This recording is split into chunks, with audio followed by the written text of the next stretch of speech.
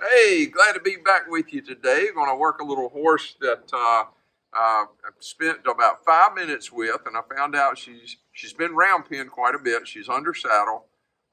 She's just come to us. I think she's had about a year and a half off, and they wanted us to come and do a little trail riding with her and just give her a little bit more exposure from her initial 30 days of training. One of the things I found with this horse when I worked with her just a few minutes ago was her turns in the round pen. And as soon as you would ask this gal to make a turn, she just turns out. And she automatically throws her butt to you. She rolls around going out and back off the other way. I know there are several people that when they work in the round pen, that's what they do. I really have never found a reason that I want to turn a horse away from me.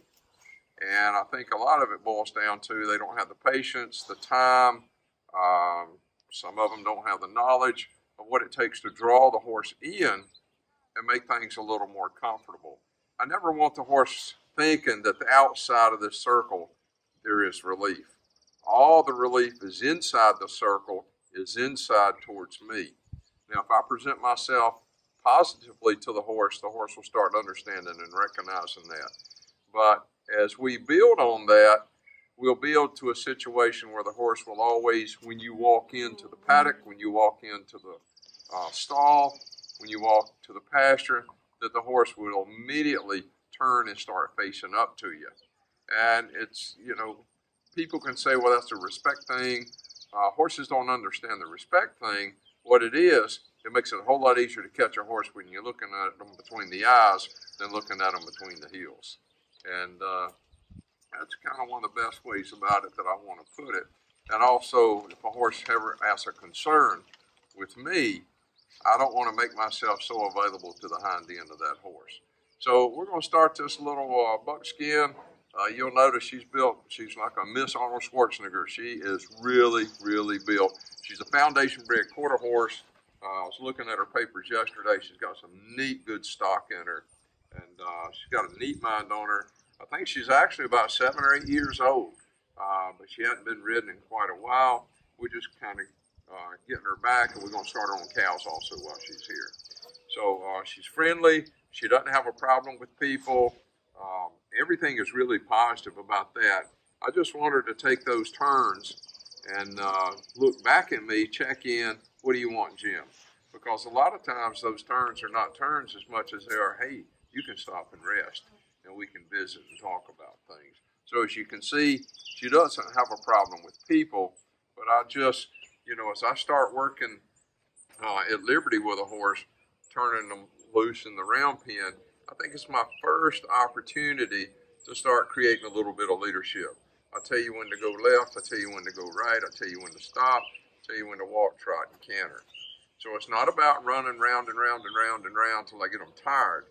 It's about moving the horse around at different gaits, different transitions, till that horse and I start having a good conversation. Conversation always depends on what? 2 different interactions or 2 different actions. Me and the horse communicating back and forth. And that's what good round pen work creates. So we'll give her a place to go, ask her to move off.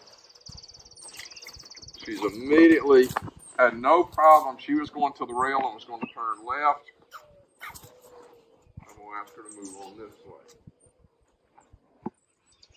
So I'm not going to push her hard. That's not my goal in here. I'm happy with a nice little trot. She hasn't been worked much, even though she looks it, she hasn't been worked much at all. So she's kind of muscle bound. So she's a little stiff. You can see how hard she slams in her front feet. Real heavy on her front end. And just consistent work is going to change that. I don't have to do a whole lot on her saddle. Just kind of get out of her way, and before long, she'll start learning those things. So I'll get her around to a good place for the camera, and I'm going to ask for her to draw to me and make an inside turn, not an outside turn, and let's see what happens with it. You see right there, that's what we're going to work on today. All I did was present just a little bit of pressure to the front of that horse. It slammed her into the fence, and she turned off the other way. I'm not going to scold her for what she did right there. She did what somebody, I'm going to say because they allowed, what somebody has taught her to do. But it's not a behavior that I find beneficial or acceptable when working with a horse. So I'm going to get her moving back the other way, and we're going to play what I'm going to call a cat and mouse game. I'm just going to keep on creating an opportunity to do the right thing. You'll see me, if she does the wrong thing, I'll create a little energy. You'll see me kind of change that up in her, and then we'll just keep working and working. So my goal is not to run her, or my goal is not to get overly aggressive with her. My goal is to start drawing that horse instead of running that horse away. So we'll try it again.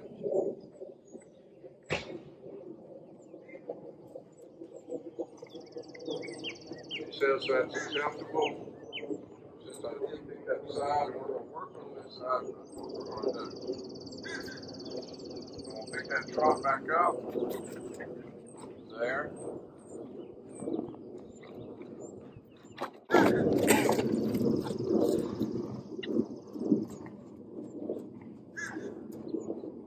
I'm watching several things with this horse. I'm watching this inside ear, I'm watching that eye, watching that horse, and I want to see that head and that thought draw to me. She's either thinking about me or she's thinking about something outside. I actually missed a chance right there. She looked at me, but I could have taken that advantage. I'm going to try to draw back and see what happens.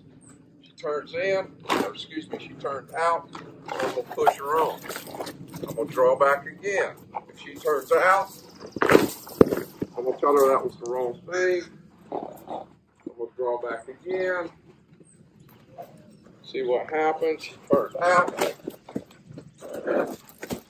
And these little quick bursts of energy when she turns the wrong way, that's all she needs to understand that something's just not quite right with what she's doing. There was a thought right there. So I'm going to take that right there and give her a little break. Now, I had the advantage, there were a couple of people there just on the outside of her. So we kind of changed her thought. She didn't want to turn into them because that was too much energy on the outside. So I kind of took that as an advantage to help me draw her to the inside. So I didn't get real loud with her. I didn't get angry with her. I just said, sweetie, that's not the right thing. Let's try something different. She decided she wanted to start investigating leaves. I'm going to move her back around the pen. There. So she's found comfort going clockwise. Now she's got to find it going counterclockwise. There.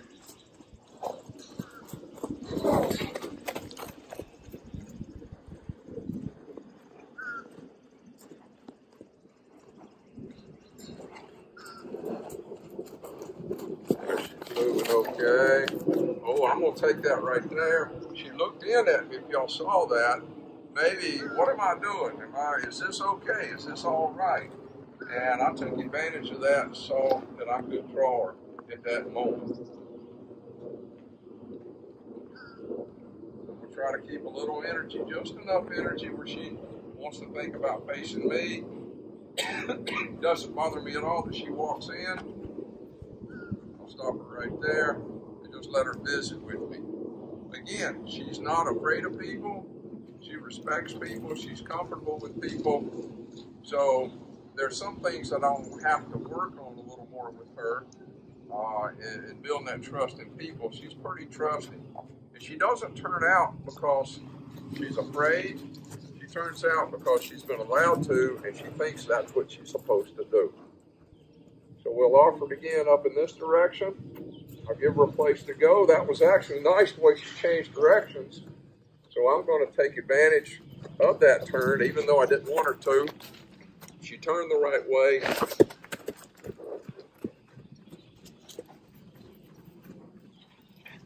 I'll let her go a circle or two. Kind of watch her head, watch her ears, watch her brain. Just see what I can get going. See if I get something thinking about me, drawing to me. Maybe I think I'll try it about right here and let's see what happens. Up. There. Good. Good. So as you saw there, she went to stop, turn out. She says, oh, I don't think I'm supposed to. I think I'm supposed to go the other way. I kept the pressure off of her. I waited till she made a decision on what she wanted to do. She turned right back in. She stopped. She faced up. I'm happy with it. Have no problem with that. Now, some people might have a little concern with their horses facing up in the beginning. And really, it's not the safest thing in the world when you first start working a horse that's maybe you got a wild Mustang or you got a horse that just come off the range and you started working them. Getting horses in the habit of facing up all the time sometimes can be somewhat dangerous, because once they start facing up and then we advance to putting them in the saddle, we advance to a lot of heavy desensitizing things. When that horse gets afraid and they're always facing you, they're going to run straight to you because you are their savior. And if I put too much emphasis on that horse facing up, it can kind of put me in a bad situation. But, I kind of do it in a level to where as the confidence in the horse and the abilities of the horse starts coming up, I want that horse to start learning to face up to me and work with me that way. So we kind of want to keep that in thoughts. All right.